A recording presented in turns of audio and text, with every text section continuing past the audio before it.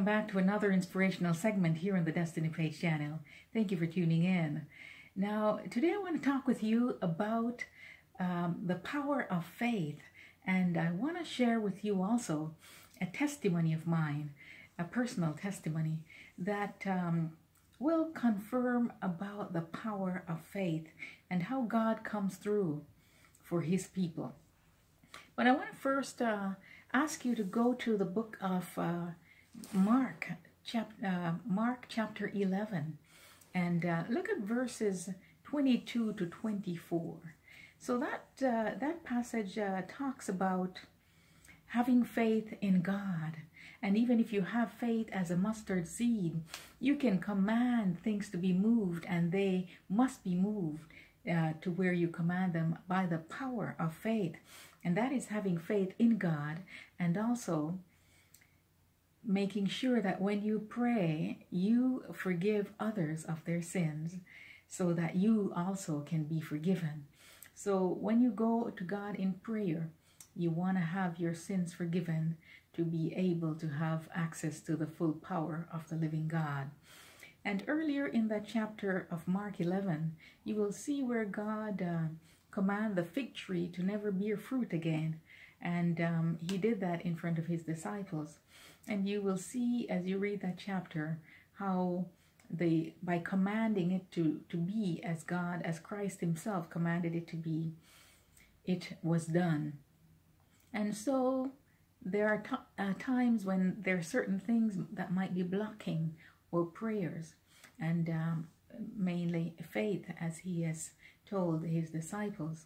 So remember that you must trust God with all that you have in you, because the Bible also tells us that without faith we cannot please God.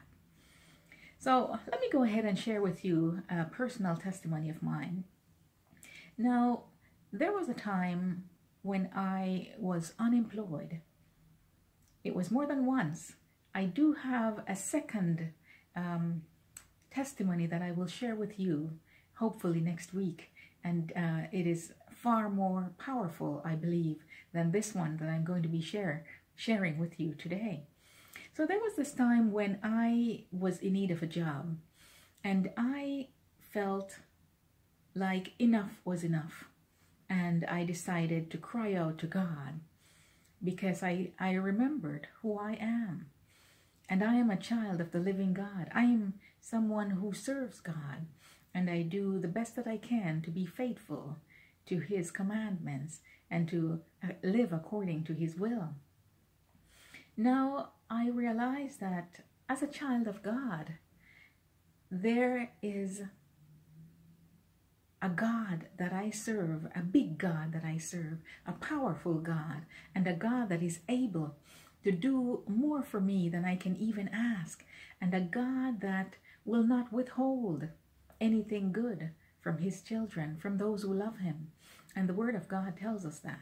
So I decided to go to this faithful God, the same God of Moses, the God of Abraham, the God of Isaiah, the God of Daniel and Elijah and Elisha, those powerful men of God who over and over had their prayers answered by God in their favor. And so, as a believer, as a woman of faith, I decided to turn to my God and have my God do something about that situation.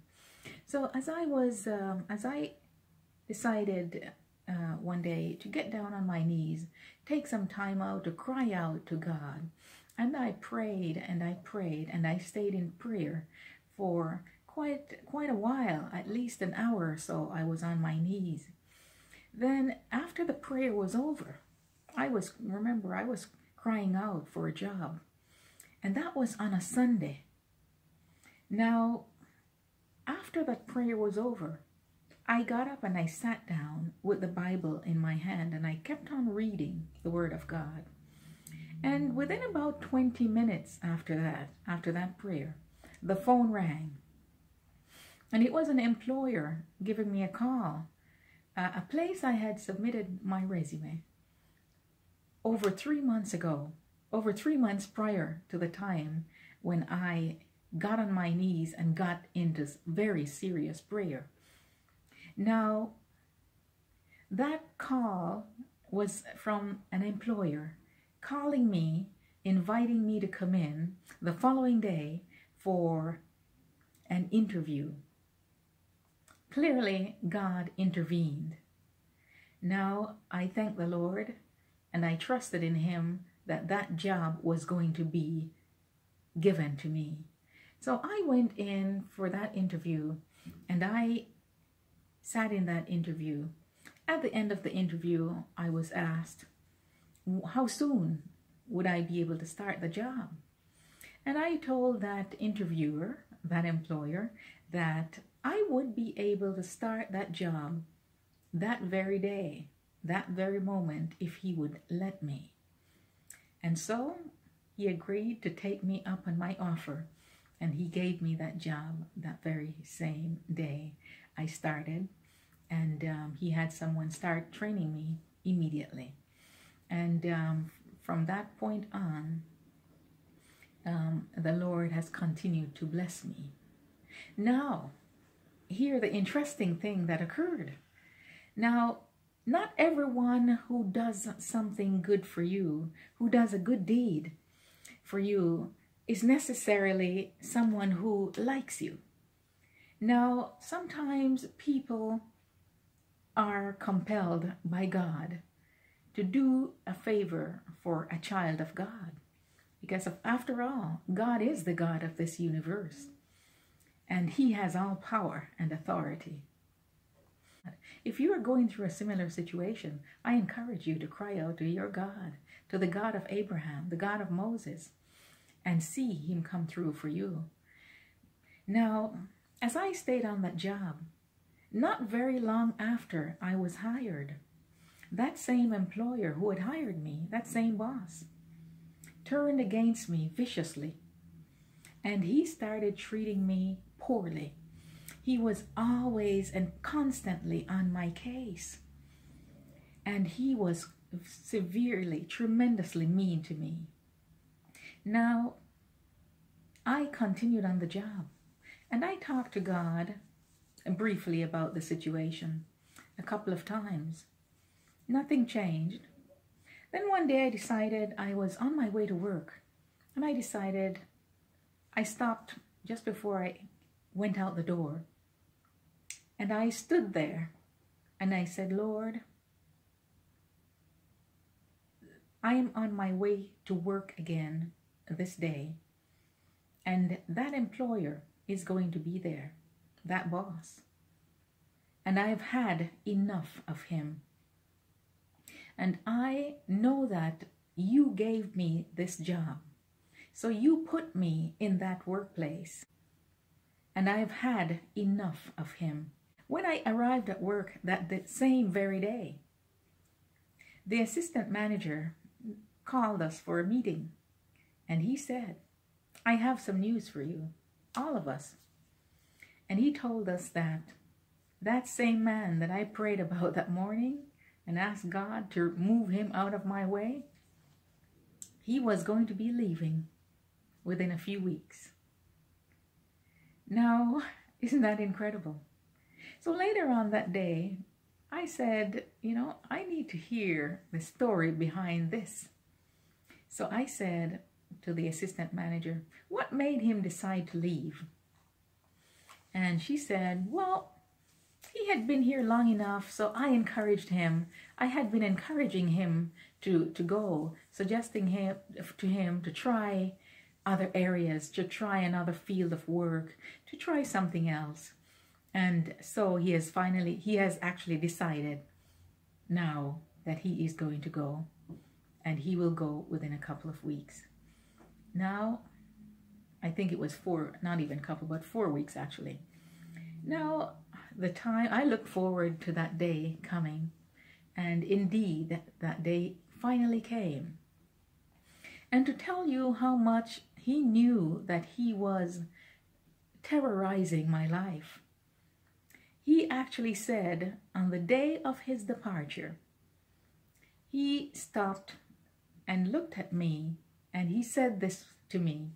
He actually stuck his head out of the elevator and called me by name and said, "Your terror is over."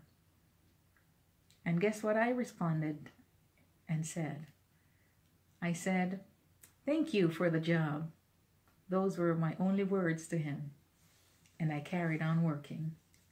Now I stayed there until I felt that I had served my time there, and the Lord blessed me to move into a greater opportunity. And so I wanted to share that with you. And remember to stay tuned for next week's a second testimony of an even more powerful, incredible story of how God came through for me after I had prayed to him and called out to him, and he answered that prayer even faster.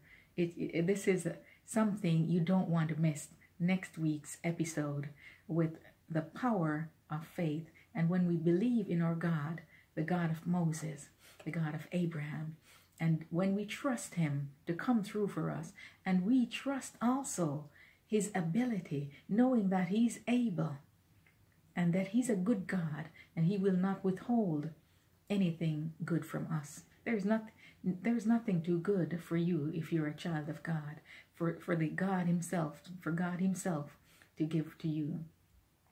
So take that lesson and remember that when you see tribulation comes in your life and you see that there are things happening in your life that shouldn't be when you serve a mighty God, take control of that situation.